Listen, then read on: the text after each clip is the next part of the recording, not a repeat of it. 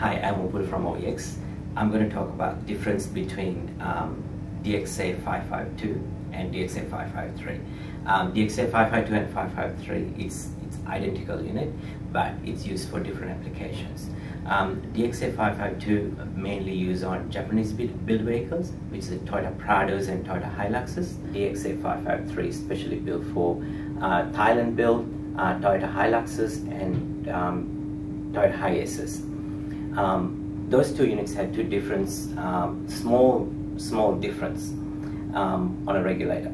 So if we use a wrong unit, it'll bring actually ECU light on. It won't bring straight away, or in some cases may bring straight away.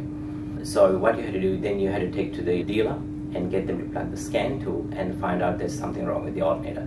But actually it's not a problem with an alternator, it's a wrong unit they use it on a vehicle. We have all the cross references loaded against these two part numbers, and if you use the right OE number, you will get the correct unit. So that's why actually we're asking you guys to use the Quantum Pro. Otherwise, if you just do a dimensional search, probably you will get a wrong unit.